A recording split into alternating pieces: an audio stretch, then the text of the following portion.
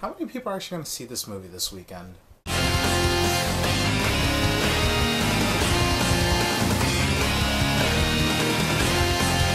People Like Us is a brother-sister drama that comes out in the middle of the summer, the same weekend as Seth MacFarlane's directorial debut that's about a cursing teddy bear, a comedy drama about Channing Tatum's abs, and the latest Tyler Perry Drek.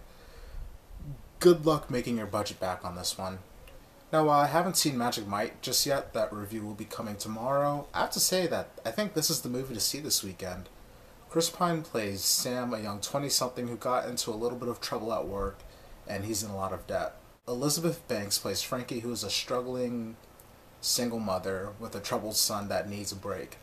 These two are brother and sister, but they just don't know it yet, and the only thing they have in common is a father who just passed away. Sam, who actually got to have his dad around as a kid, is left with his money that he could really use, but he's told he has to give it to his sister that he doesn't know and her son. Needless to say, he struggles with this decision, and that's mainly what the movie is about. Him trying to get to know his sister without him telling her who he is. And the longer he keeps this up, the more pissed she's going to be when she finds out that that's her brother. Now, this movie has a bit of a tight rope to walk with the whole brother-sister thing. They're both attractive people. Chris Pine knows he can't do anything with her, but Elizabeth Banks is a struggling single mother who has this nice single dude helping her out, so you can't help but think that she might be falling for him to at least some degree. So there's some of that tension at times, but thankfully the movie never gets creepy with it. In the background you have Michelle Pfeiffer, who is great in this movie as Chris Pine's mom, and she has some secrets of her own. You also have Olivia Wilde, who is great in this, the best performance she's ever given in my opinion. And the kid, Elizabeth Banks' son in the movie, he wasn't annoying.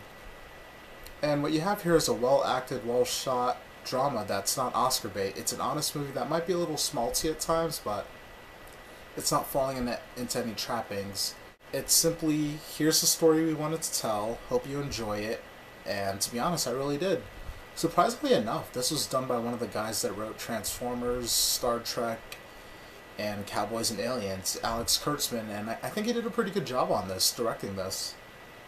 I think People Like Us is totally worth seeing in theaters at any price, and seriously, good luck to you guys making that budget back.